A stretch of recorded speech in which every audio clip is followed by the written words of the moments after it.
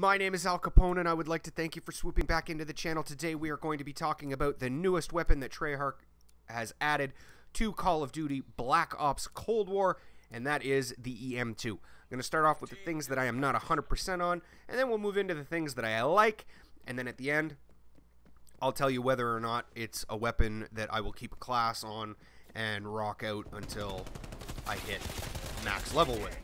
So, starting off, number one, I'm not a huge fan of the fire rate. Yeah, it fires.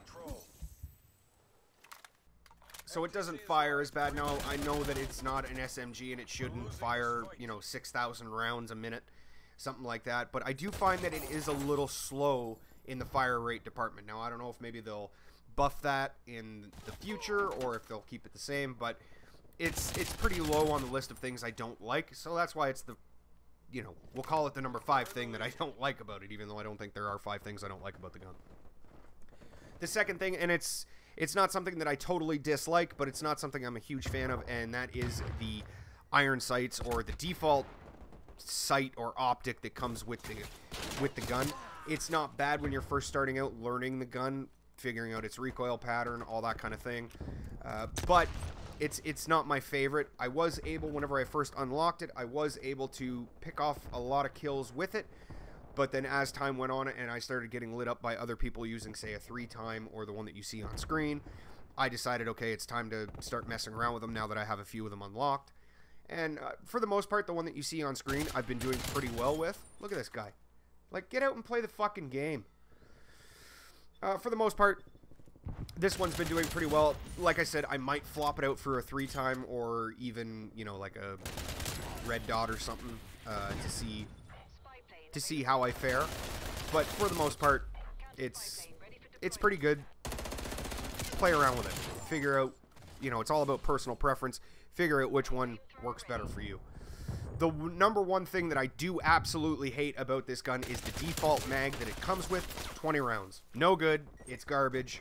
I hate it. I couldn't wait until I unlocked the 25, and then I think from 25 it goes to 35 maybe. I'm not 100% sure on that. I have to double check.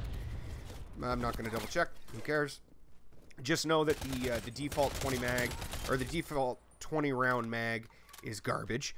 I've gotten myself into the habit of using the XM4 or the AK-47, being able to pick off a kill, not having to reload, knowing that there is enough bullets. If I do run into an enemy, I can knock them down, and not even thinking about it when I flip over to the EM2, I bag one kill on a 20 round mag, run into another enemy, I've got like 4 or 5 bullets left in the magazine, and I end up dying. So just be aware of that. That is the biggest problem I have with the gun, is that it only starts off with a 20 round mag. Now, the good thing about it is that as you grind the levels for it, you're going to unlock a bigger mag, which is good, and I understand that they have to keep it somewhat balanced. It is what it is. I find that the time to kill is good. I do get killed by it very fast, and then there are other times that I go to kill somebody with it, and it's not nearly as fast. I don't know if that's just because of, server lag and ping and all that. But for the most part, I am able to pick off pretty much all the kills that I lock onto, which is good. Even some at longer ranges, which I think you'll see here in a second, maybe, or we already did see it. I'm not really sure. Is it this one, or is it the next one? This one. Oh no. Okay. Anyway, I am able to pick it off, and it's pretty good. I love the fact that there is no recoil, and if there is recoil, it's very minimal on this gun, and that is probably something that the Treyarch will nerf in coming patches, because I don't find that there is any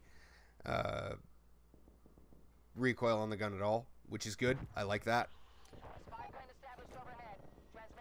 I also find that when you are aiming down sight, there's not a lot of idle sway on the gun. Once again, that could be something that they are going to nerf in upcoming patches. I don't know if that's going to be a thing, or if they're going to leave the gun completely alone. I will say that some of the nerfs and some of the patches that we got for Season 5, I'm not 100% a fan of. The nerf to the LC-10 just really bothers me because it was my go-to weapon. There's that long shot kill I was talking about. I do love the fact that they buffed the recoil on the FFAR. The recoil on that gun was just ridiculous to the point where it was almost unusable in some cases. But yeah. So the big question: will this be a gun that I keep a class on and grind out until max level? And the answer is yes. I definitely will. I am doing really well with it. It feels good. It kills the right way. I'm not losing a lot of gunfights with it, so there's all positive things. The only thing is play around with the attachments. Get your attachments to where it feels comfortable to you, whether it be the sights. For me, it was definitely the sights and a bigger magazine. I can't believe that I let this guy fucking do that to me. So yeah, just play around with it. It's like all the other weapons in the game. You know, with the right attachments and the right map and you being in the zone, it's going to work well for you. I will touch on one thing because it is on the screen right now and it's in my head. I am glad that they added the flamethrower score streak. If anybody has been watching my videos since Black Ops 3, then you guys will know that my go-to operator was Firebreak, and I killed a shitload of people with that flamethrower of his. So I am super, super excited that they put that in the game. And that's going to be on my class until the end of Cold War. And just to touch on it, because I know that there is a spoiler coming out today on Warzone. Well, not a spoiler, but a reveal for Call of Duty Vanguard. I was on the fence about it originally because I'm not a big Sledgehammer game fan. I liked Advanced Warfare, but only for the zombie aspect of it. I wasn't a big fan of the multiplayer for it. But I have to say, and you know, I didn't play WW2 because it was Sledgehammer and it didn't look like it appealed to me at all. And that was the first time that I had taken a year off Call of Duty and then got back into it for Black Ops 4 and then, you know, missed out on Modern Warfare because, once again, Modern Warfare just didn't seem like it was a game for me. But I have to say, watching the teaser trailer and watching Exclusive Ace's leaked video on it, Call of Duty Vanguard is looking pretty good, and I can't wait for them to say, okay, you can pre-order the game now, because I definitely will be doing that. I definitely want to get back into Call of Duty. I didn't realize I had missed it as much as I do. And yeah, the game frustrates the shit out of me, and I hate it, but at the same time, I love the game. I love the franchise. So I'm very, very excited to see what they are going to do for Vanguard. Not a big fan of the setting of World War II because I feel like, you know, 2 years ago you had that World War II setting, and to go back into it, you know, let's try something fresh and new. The problem with saying that is that Call of Duty is pretty much just a cookie cutter of every other Call of Duty that has come before it. I get it.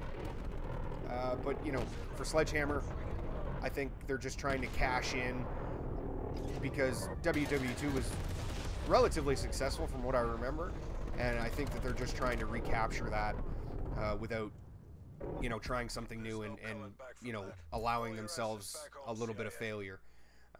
I can't believe that we lost this, but I was lobby leader. I think the other player on the team, I think he went negative. 23-5. That's pretty good. That's pretty good. So yeah, my thoughts on Vanguard. I will not be playing Battlefield because I'm not a Battlefield guy. So in 2042 or whatever the hell it comes out, probably won't be in on that at all. Even though the game does look stunning.